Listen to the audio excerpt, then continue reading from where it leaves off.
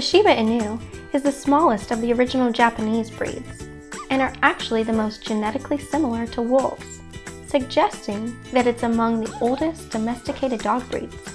Despite that, the Shiba only just came to America in the 1950s and was officially recognized by the AKC in 1992. Shibas have self-cleaning coats that repel dirt, so they have minimal grooming requirements. They are well known for being very clean dogs, with a tendency to groom themselves like cats. They come in a few colors which include red, black, and tan and white. Shiba Inus can be a little standoffish around strangers, but are fiercely loyal to their families.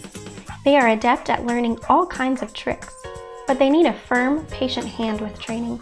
They need some exercise daily, but do well in small, urban environments.